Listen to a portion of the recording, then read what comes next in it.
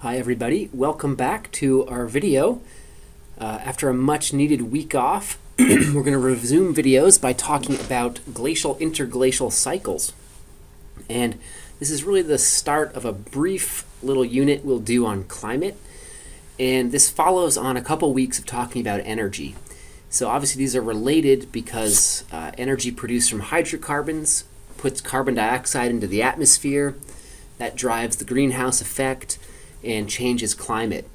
So what we're going to do now is spend some time looking at what we know about past climates and how we get that information, and then how that information can be used to help us think about modern climate change.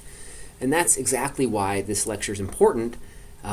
Geologic records of climate change can give us context and analogs for modern climate change. And we'll look at some examples of that in a second. So where are we headed? First, we're going to talk about what are glacial-interglacial cycles. Then I'll introduce sedimentary records that hold the record of glacial-interglacial transitions. And then we'll talk specifically about how oxygen isotopes are used as an ice volume proxy that can record glacial-interglacial cycles.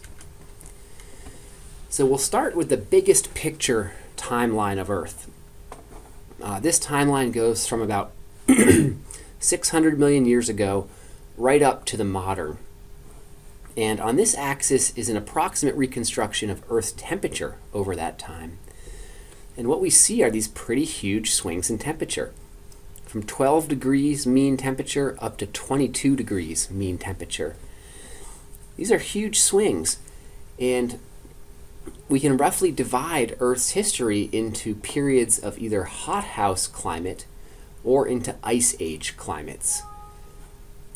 Ice age climates are times when there was extensive ice sheets covering the high latitude regions. So it turns out that we're actually in an ice age climate right now. This one that's been going on since about 35 million years ago, right up here.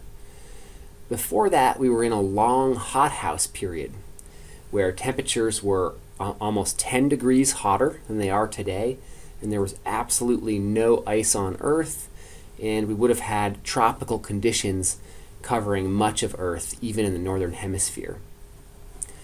So we can see these big ice ages and these big hothouse periods, and I think one of the interesting things about this record is that although we are definitely warming the planet today, we've got a long way to go before we reach temperatures as warm as we've had during much of Earth's history.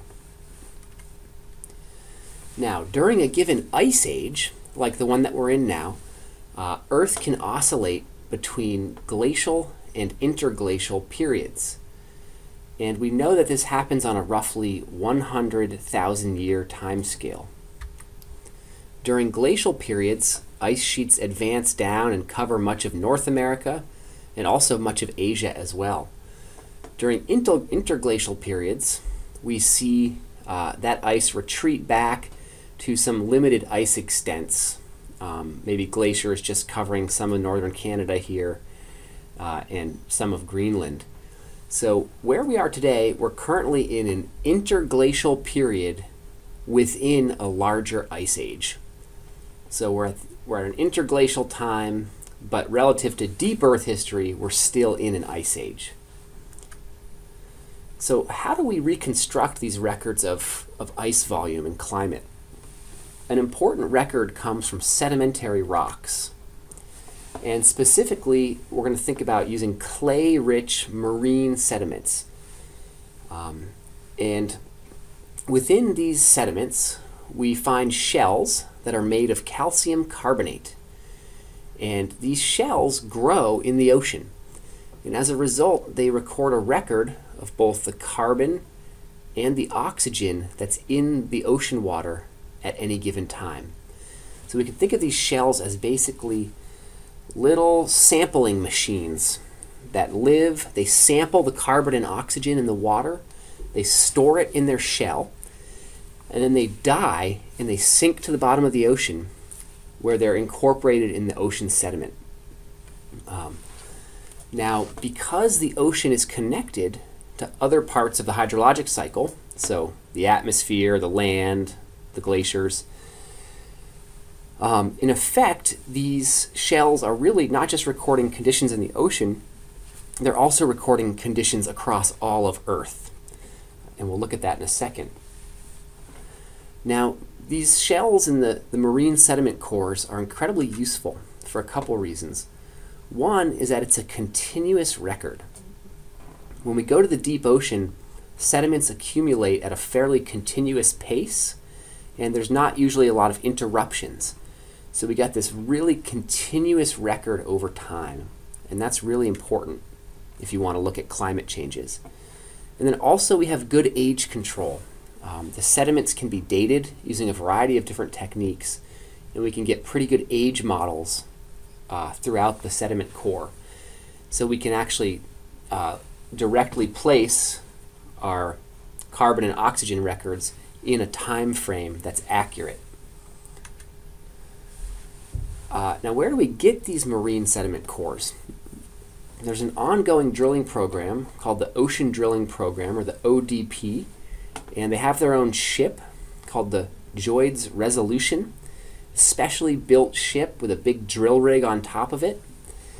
And they go around and drill holes in the ocean. And here's a compilation, looks like maybe only through 2003, so there's probably a lot of new holes. And you can see each year they pick where they're going to drill.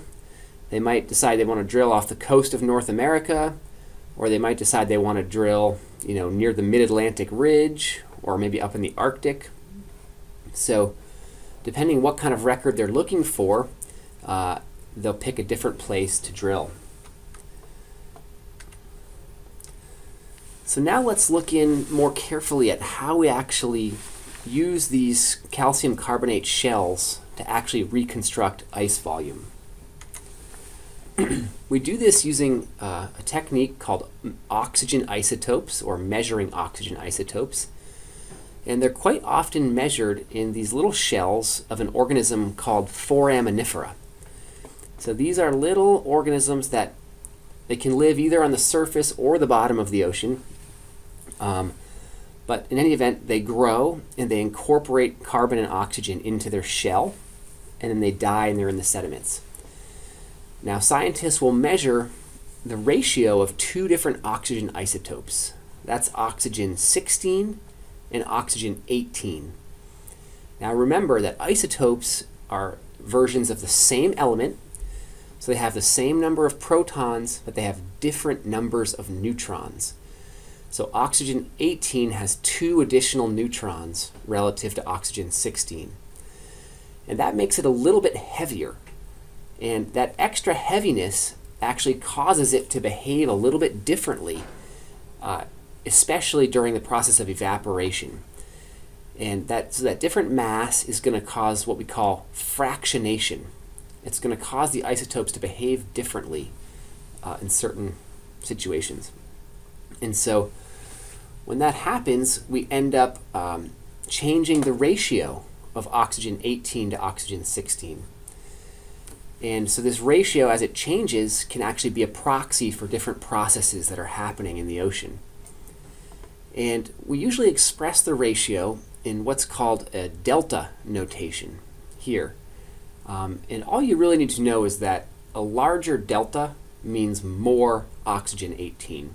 So it means if you see a larger delta, it means more of the heavier isotope. Okay, so in summary, these foraminifera are going to take oxygen into their shell, and they're going to record the oxygen isotope ratio at that specific moment when they were growing. So who cares? Why are the oxygen isotope ratios changing? Well, they change, among other things, as a function of global ice volume. And so that's why they're able to track ice ages. And let's take a look at how this works. During the process of evaporation, the lighter isotope, 16, is preferentially evaporated off the ocean. So that means the clouds are filled with the lighter oxygen, and they carry that lighter oxygen in the form of water vapor out over land, and it rains. And if it's an ice age, That's not actually rain, that's actually snow. And the snow falls on the ice caps and turns into ice. Now the significant thing is that the oxygen-16 is preferentially locked in that ice. It doesn't flow back into the ocean, okay? So what ends up happening is during ice ages, when there's a lot of ice accumulating, or during glacial periods, I should say, the ice ends up being enriched in oxygen-16, so it would have a lower delta value, and the ocean ends up being depleted in oxygen-16, so it would have a higher delta value. And of course, the foraminifera are growing and recording these changes in the ocean over time. And so during an ice age, those foraminifera are going to record a particularly high 18:16 ratio, or a high delta value. So scientists over the years have taken many sediment cores and measured the isotope ratio in many foraminifera. And here's the record that they've put together. We've got time along this axis from 0 to 2.5 million years here. And here's the oxygen isotope record. So when it gets heavy, it's cold. When it gets warm, when the ratios get high, it's cold. When the ratios get low, it's warm. So we see this oscillation between ice age, glacial, interglacial, glacial, interglacial, glacial, interglacial. And it turns out that that's happening on roughly 100,000 year time scales. And what we see most recently is that beginning at around 125,000 years, Earth slipped into its current glacial period following this trajectory. And then recently, over only about the last 15,000 years, that glacial period abruptly ended and we've fallen into our current interglacial. So we've only been in this interglacial for about 10,000 or 15,000 years. And prior to that, for the 80,000 years prior, we were in a glacial period. Another important thing here is this gives us often a sawtooth pattern, where we seem to work our way slowly into glacial periods, but then the termination of the glacial periods seems to happen really, really quickly. So we go into them slowly, but we come out really fast. So something abrupt happens that terminates the glacial period and spits us into an interglacial. And we'll be thinking more about that in upcoming videos. So here's a zoomed image of the last million years, just another look at this data. And I'll end the video by saying what we're seeing here is really ice volume. And so this record tells us that. It also gives us a pretty precise timing. So it's very good at establishing the temporal resolution. And if we know the ice volume, we can back out information about sea level as well.